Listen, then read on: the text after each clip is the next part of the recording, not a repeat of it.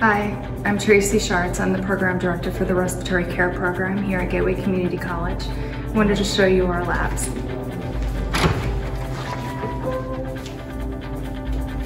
This is where our students are going to come in and receive their in-person training on some of the equipment and skills that they've learned in the classroom. Our first semester students start out with the basic knowledge on how to assess their patients, working up to oxygen therapy and delivering small volume nebulizers or SVNs to patients with asthma and COPD and so forth. Working up to second semester, our students learn how to take care of patients with tracheostomies and do good bronchial hygiene, which means they help them cough and so forth.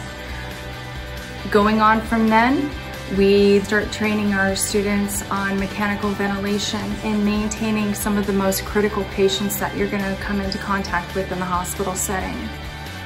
Our lab, you can see, is equipped with oxygen sources and air sources for you to plug in all of our equipment here in the lab.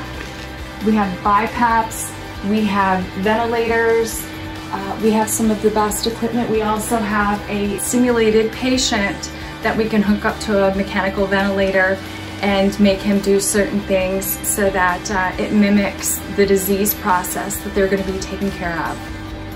If you have any further questions about the respiratory care program, please feel free to reach out to me. My email is tracy.schartz@gatewaycc.edu.